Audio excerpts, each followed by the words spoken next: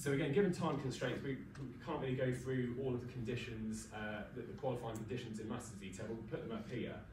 What the key thing that we want to get across here is that with these conditions, with the exception of the ones to the left, these conditions have to be met throughout the minimum holding period.